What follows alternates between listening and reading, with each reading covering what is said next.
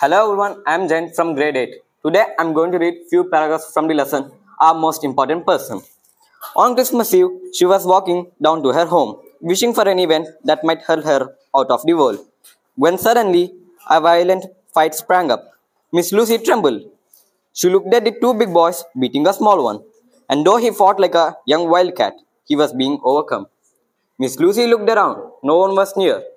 She feared that the little boy might be killed. Briskly, she raised her umbrella and brought it down on the older boys. The bigger boys howled and departed, and the small boy stood and looked at Miss Lucy. Miss Lucy was very upset. She had now struck another human being in her life. She pulled herself together and resumed her walk.